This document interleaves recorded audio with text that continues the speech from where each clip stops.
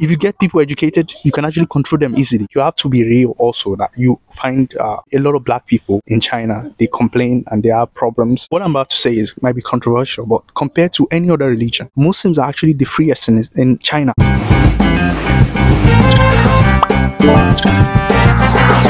Okay, so my name is Sharif. I'm from Nigeria, and I've been studying in Beihang University for more than 5 years now. Okay, I think this is the 5th year, yeah. In my bachelor years, that was the first 4 years I was doing information and communication engineering. But now in my master's, I'm doing something related to deep learning and data science, something AI, this kind of thing right now.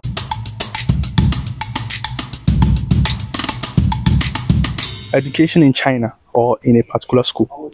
The first part, education in China generally compared to Africa is better. Of course, it's better because you have more access to facilities, and if you're ready to do the work, especially if you're coming from Africa, you know Africa is very rigorous, but if you take that mindset and you come here, I think you can succeed because it will be much more easier because you have that hunger to strive for knowledge, which you get from Africa. But education here, you have the tools, it's just for you to use it. That's what I would say China generally. Now, in my own universities, to be specific, it's also the same thing. And in my bachelor years, even though it was quite difficult, but it was okay because we have the tools. All you have to do is just put in the work.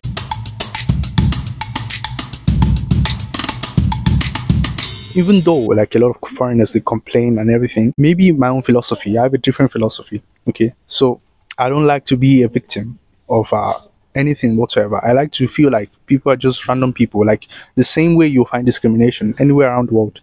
It depends on who you meet. Okay, it depends on who you meet. So the people that I've met so far, the Chinese people I've met have been good people. Okay, good Chinese people, they don't care about all this bias and stuff like that. Good people, maybe when I'm playing football, my team, they've never shown me any discrimination. But you have to be real also that you find a lot of black people in China, they complain and they have problems. So this is true, but me, I've no experiences, so I'm not gonna put down myself.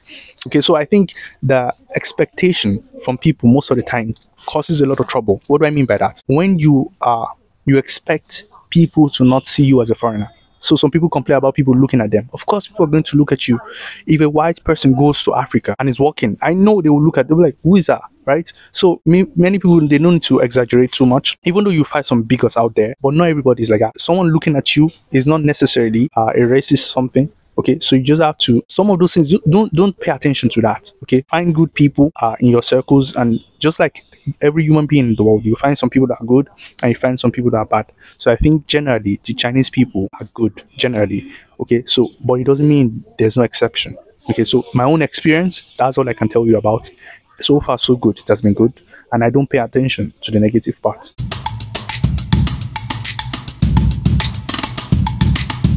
If you ask me how many Chinese friends do you have, I might say maybe I don't have a lot, but it's not because it's difficult to have Chinese friends, but it's because I cannot speak Chinese. If I cannot speak Chinese, the friendship, it will not last, because how do you communicate? Do you understand? So of course it's difficult for you to make friends, but the guys I have seen that can speak Chinese, they have more friends than I do. So you can see clearly that it's kind of empirical. If you learn how to speak the language and you understand the people, of course you find friends. So if you cannot speak Chinese and you're complaining, so I think it is easy. If you can speak Chinese, it is easier to make friends with Chinese people.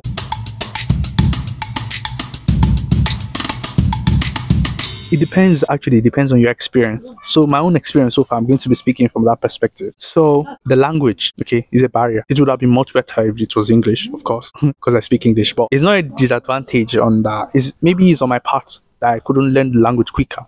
Okay, right now I'm at intermediate level, so there will be problem with communication, maybe with your teachers, maybe with other people, the Chinese people that might actually help you. You will not be able to communicate quickly with them, so that's a disadvantage for most people. And the second one just follows from that. The relation with the people around you, it will not be like when you're back home. So most of the time you might find yourself alone, unless you have a foreign student around you. I'm saying with the Chinese students that might be in your class or people like this, they might not want to talk to you, be like, don't they like me? But most of the time it's because the conversation will not move anywhere. So that way you might feel alone, you might feel like you miss Africa, you might feel like you want to go back home. So that's another thing. And then the last disadvantage would be food. You might not like the food. You have to adapt to eating those kind of foods. And eventually if you want to buy foreign foods from maybe Africa is going to be very expensive. So the food is definitely one of the disadvantage also. You're not going to find like food that you see, like if you go to India, you might actually like the food, but as an African, you come here, you're going to see food like, what is this? Okay, so those are the three disadvantages.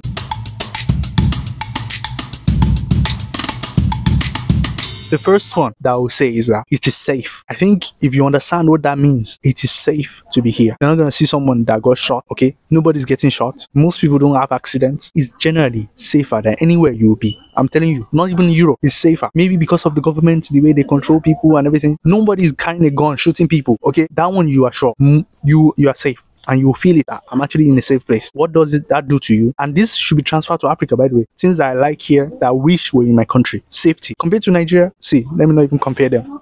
So safety is one. It's safe. The second good thing is that, of course, the resources. You have Wi-Fi. You have access to resources. Libraries, if you want to do the job. Internet. You have access to internet. And the tools that you have here. Many other facilities. The roads is much more easier. Maybe because we are actually living in Beijing. I don't know about us, but I'm sure they also have these thing about them is you have access to modern top-notch facilities. Okay, so that's the second one. So far, my own experience here has been good. My own experience generally, maybe because of the kind of person I am, but my experience generally, because maybe I don't care about other people, so I will not have problem with people not talking to me or something like that. I'm fine with just like that. So I think me generally it has been good. And let me just say something about maybe the government, okay, and the work ethic of the people. The work ethics of the Chinese people, top notch, is good.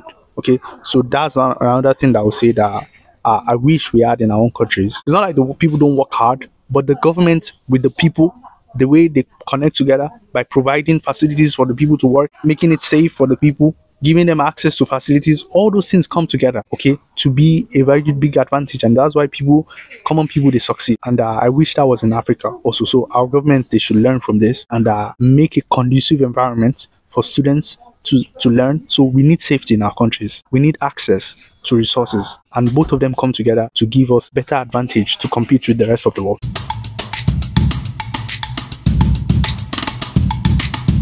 The Nigerian education system or Africa generally, or in even most underdeveloped countries. So we usually have the same problem. I think we need to have a strong philosophy behind our education. It's not just learning A, B, C, D, learning how to read and these things. All that will prepare people is people that are just looking for a job. Okay, so most people now, they are not there to learn. They are just looking for a job. They are looking for money. What we need is a good philosophy that will teach children that education is actually something that actually matters. So what I would say to the African education system is that we are just copying people. We are copying the West, copying, this is what they're doing, let us copy it too. And it doesn't work. It doesn't work. All we learn is how to read and looking for a job. But if you have a strong philosophy, we might actually in the future have inventors too. We'll have more inventors, we have more people. And you see how good our people do when they go outside the country. They do well because the philosophy over there is different. They give people room to think. They give people room to explore their ideas. But in Africa, they're going to crush it. Most African countries, because they are just copying. So I would say we need to stop copying, develop even our own education system. Now, the next role is for the government to create a much more better environment for the people to learn. A better environment for young talents, inventors to develop whatever ideas that they have in their head. Don't just crush it by beating them. So that's the way. Provide facilities, put more money into education, put more money into education like other countries. See the emphasis they are putting on education. A society that is educated, a lot of things will come for them. Crime will reduce, development will happen. It will be much more easier. Actually, I'm giving you advice. If you're in the government, African politicians, if you get people educated, you can actually control them easily. I'm serious. You can control them easily if you're educated, because it will make sense. Once they pass through the school system, you can actually reduce crime rate. Call it whatever you like, manipulation, but school system actually makes people want to do the right thing because they think they're educated. But if you have bunch of people that are uneducated, that's why you have crime rate increasing and you will not be able to control them easily. Okay, so I think with these two methods, by having a strong reason why we're even doing all of this, that's our philosophy. And then secondly, by the government providing the tools for the young students and to learn and develop themselves. This is the only way we can compete with the other people in the world. That's because that's exactly what they're doing.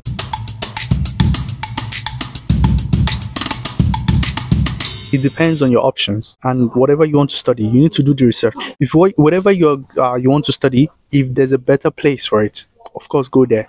Don't just go to a place. So this is the rule. The rule will be like this. Don't just go to a place because you want to, because of the culture or because of I want to play. If you really want to study, and the best place to study is in Japan, go over there and do it. That's where you learn the skills better and faster. So in China, a lot of people might struggle because they cannot speak the language and they might have a lot of challenges that it might hinder their ability to learn quickly or even learn anything at all. So I would say if you are that type of person, you can go to other countries where they can actually speak English or they can speak. So you don't need to spend a lot of time trying to learn the language. Okay. But if you're someone that is open to learn and you don't care really about discrimination or something like this, then you can come here because it's much more better than your country that you're coming from. It's much more better. Any increment in goodness is good. Okay, so if you are coming from a place where there are no tools, you go to a place where there are tools and it's much a better environment where you can develop yourself. There are a lot of good and there's some bad. If you are able to handle the disadvantages, then I think you should come here if you have the opportunity. Okay, but if you see like other places also, it's also fine. It depends on you. You are going to be the one to judge. So do your research, check different places. If you feel like this place is the place to get what you want, then you come to it.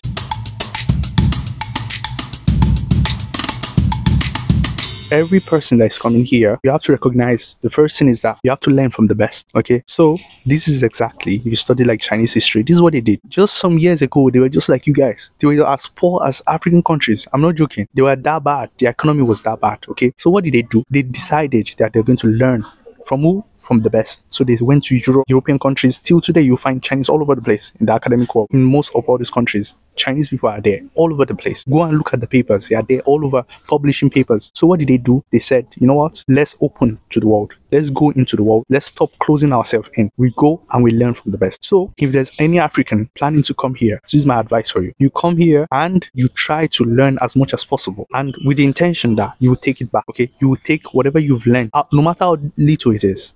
Look at them. Look at how they structure their society. Look at their work ethics. Take that and take it back to your community. You might think like it's small, but it's actually a lot.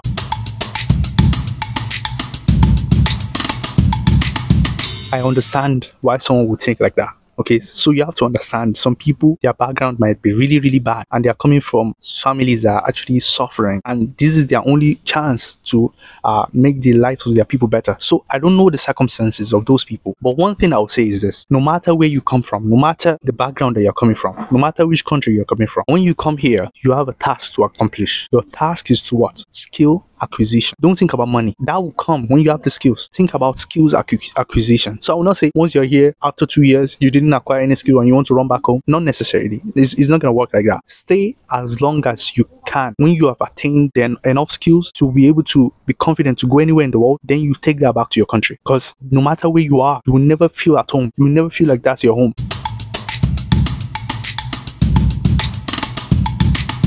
Okay, or on the issue, because I'm Muslim, okay? I'm Muslim, okay? So now, the funny thing is that, see, I'm just telling you guys my own opinion on this issue. Compared to any other religion, what I'm about to say might be controversial, but compared to any other religion, Muslims are actually the freest in China compared to any other religion. So predominantly, most of them are not Muslim, they are atheists, okay? However, there's a Muslim, the Muslims have a long history compared to any other religion in China. That's why you have Muslim mosques, and then you even have ethnic people that are Muslims in China. Not even like the people in Xinjiang. In China, you'll find people that are Muslims. You have halal meat, a whole institution around halal meat where you can actually see the tags, and there's some government people around those things to validate if it's actually true. And you have a halal restaurant and you have mosques. So I think as a Muslim, it's not going to be like you are back home, but you will still find something that you might not even find in the West. Okay, you will still find some kind of freedom, in the sense that you can go to the mosque, you can buy halal meat and eat, you can go to halal restaurants and eat halal meat. Sometimes even if you're alone, you can actually pray, and most people don't actually care.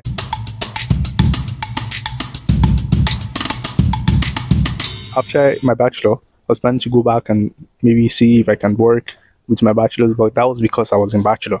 If you're also someone doing bachelor, you probably get tired at some point and be like, you know what, when I'm done with this, I just want to go work. I don't want to go study anymore, right? But after during the last part of the bachelor's, the fourth year, I changed my mind and I'm like, you know what? Why don't I just continue and do my master's and see what comes out of it? So right now I'm trying to finish my master's. When I finish this, I'll try to find work, of course, find job here, or even if I go back home or anywhere in the world, I can use the skills I've acquired and try to also use it around the world. So that's my plan.